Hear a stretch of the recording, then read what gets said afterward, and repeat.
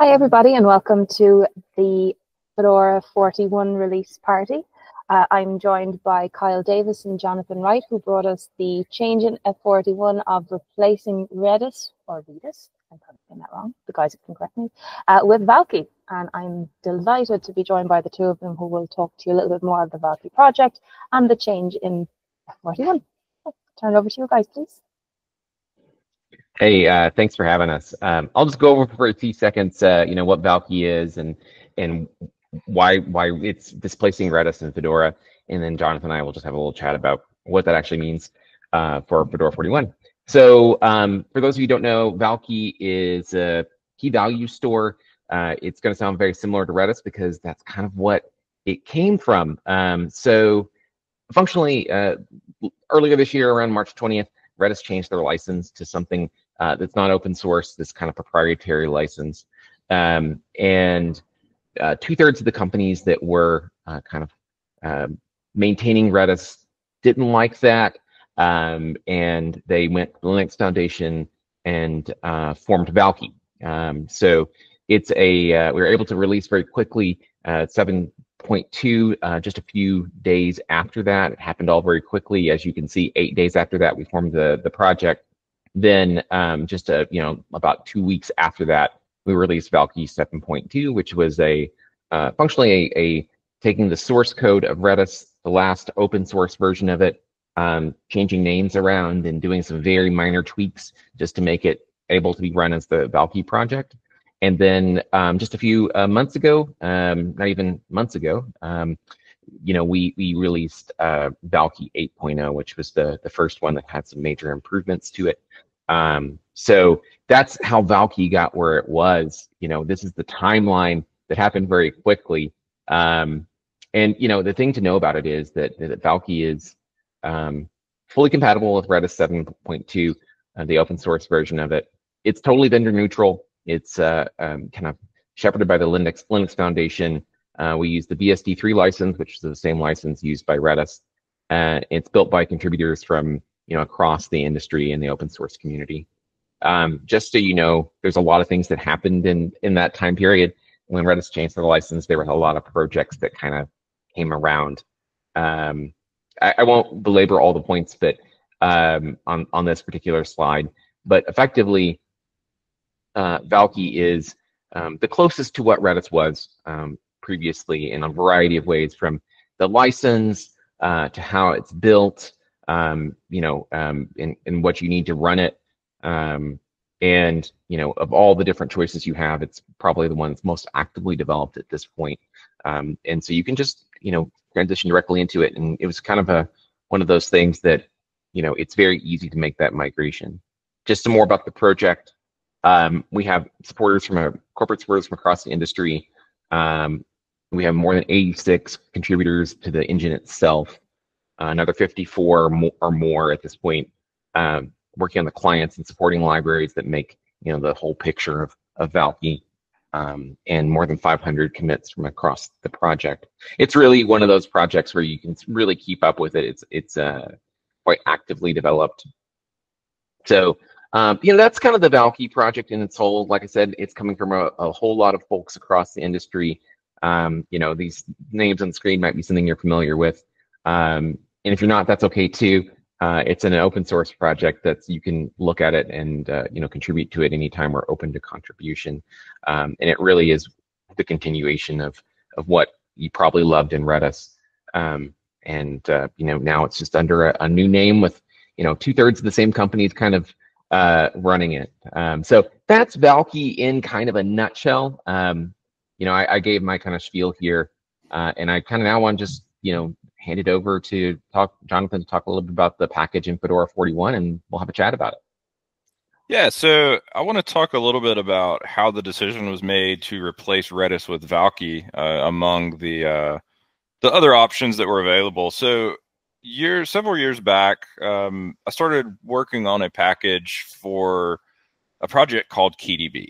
KeyDB is a fork of Valkey that tries to multi-thread it, increase performance, things like that. I never finished that package. I had it, about 90% of the way done. So, skip forward about a year from when I started on that, and that's when Redis announced their license change. I saw that hit the Fedora Devil mailing list, and immediately people were listing KeyDB as a potentially viable alternative. Jonathan, So can I step in here 1 second? You said KeyDB was a fork of Valkey. It was a fork of Redis. Just good catch. Okay, yes. KeyDB was a fork of Redis, not a Valkey. Valkey did not exist at this point. Yeah. Okay. So anyway, on the mailing list, when all the talk about the Redis license change started, I replied and said, well, I'm already working on KeyDB. Let me finish this up. So I kind of, I guess, took point on the issue on the mailing list from that point. I finished up the KeyDB package. We got that finalized into Fedora.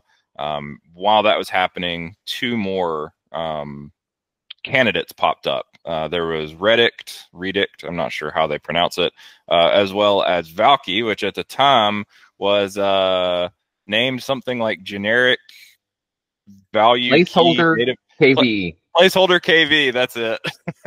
So I began, Redict had a name and they had versioned it. So I packaged Redict. Again, we're going back and forth on the mailing list. And since Redict and Valkey, or placeholder KV, were both aiming to be compatible with Redis, I had basically a package ready to go as soon as Valkey came up with a name and got versioned. So then we reach a point where we've got Valkey, Redict, and KeyDB all packaged in Fedora, and there's nobody really knows which one is going to take lead. But it became apparent pretty quickly. Valkey was kind of taking lead on things. It was being more actively developed. They wanted to push development forward, whereas Redict had kind of made a statement of maintaining the status quo, which is great, but that's not gonna be good for the project long term in terms of viability and maintaining users and things like that. Valkey wanted to actually push forward, continue improving things, working on things, so on and so forth. I had a few chats with Madeline early on, who founded the Valkey project, and it became very apparent to me that it was gonna be the leader. So I really started putting a lot of my focus into the Valkey project. It was just a couple of weeks after that it was adopted by the Linux Foundation and really started getting structured. The developers were moving from Redis to Valkey, started getting big names associated with it, and it became very, very apparent this is going to be the future. So that's when we started the work on the actual in-place upgrade for Fedora 40 to automatically convert from Redis to Valkey. We wrote some migration scripts that handle that as part of the Fedora upgrade.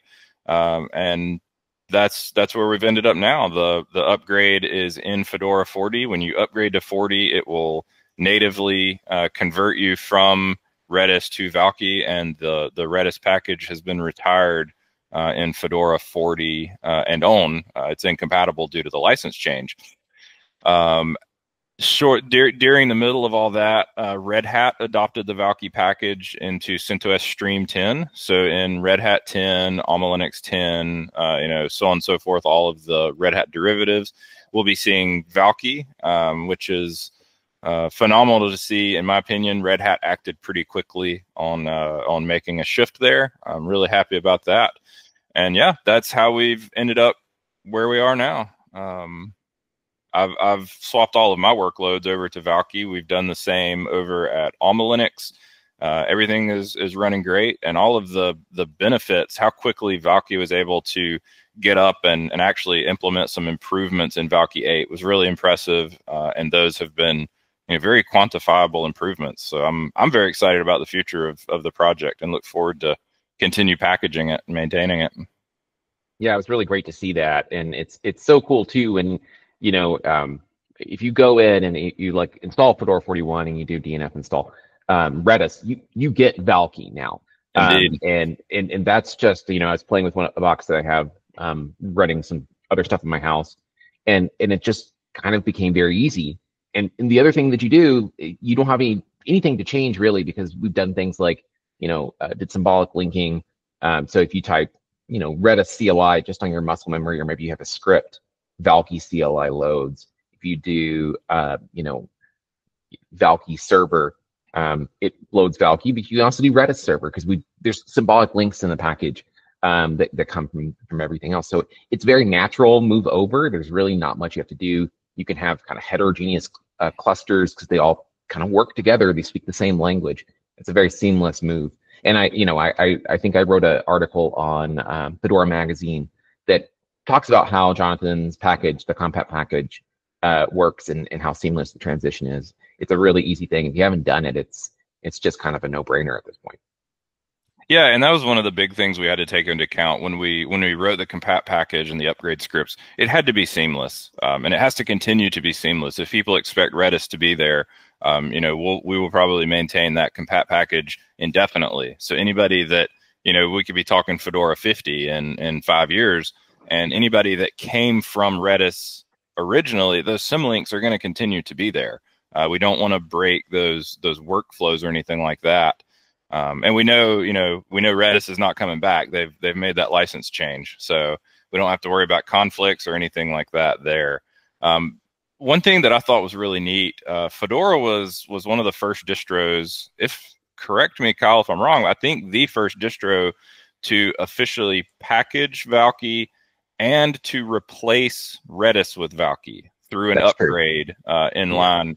And I think overall we were one of the first to have an official package for it as well, in the first 2 or 3. And it's been really cool to see other distros kind of follow, on packaging Valkey. I know OpenSUSE is doing inline upgrades as well from Redis to Valkey. And it's kind of cool to see Fedora kind of leading in the space there on something like this with a license change and finding a good alternative and helping to develop that trend in the right direction. Oh yeah, I think that's the case. And I've been paying pretty close attention to the different distros that have been adopting it. And certainly Fedora was a leader here. But it's just kind of one of those things where, the packaging of something like Valkey versus something like Redis, just with the license change, showed the values that you have to do and the responsibilities that you have to your users to make sure they have a place to go, to make sure that it's not something that's going to be disruptive or ruin their day. So it makes it a very easy thing. And from the project's perspective too, it's an important part of this. If you historically look at, Redis, they were often not very excited about people installing from a package manager.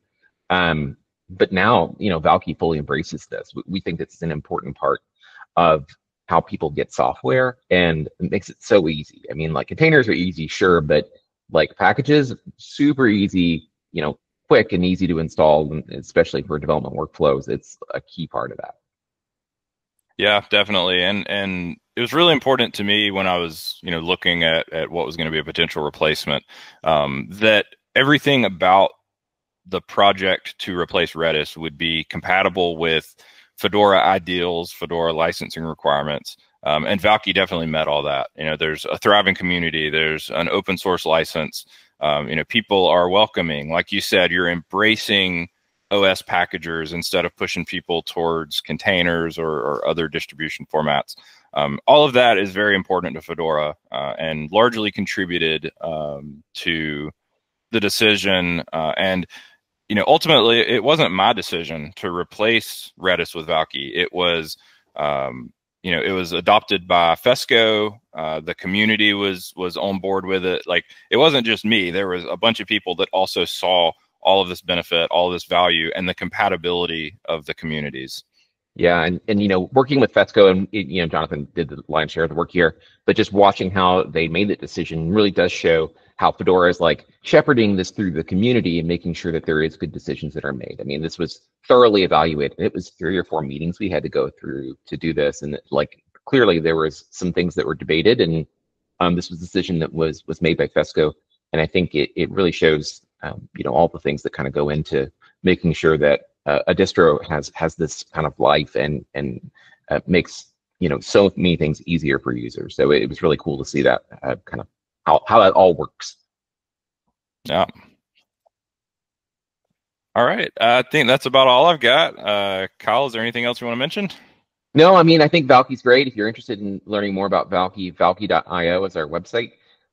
You can get links to the GitHub repo. We'd love to have your contributions. We'd love for you to try it out, install the package, either install Valkey today if you want to, or take a look at the repo and understand how it all works, and kind of see how it goes. But really cool to be here and talk about it.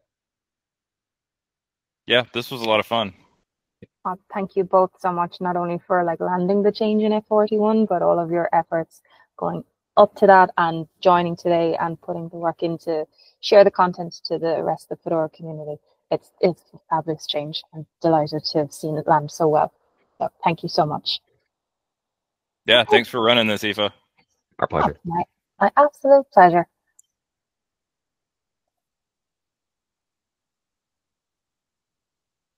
Pepper stops recording. Looking at that. Guys, thanks.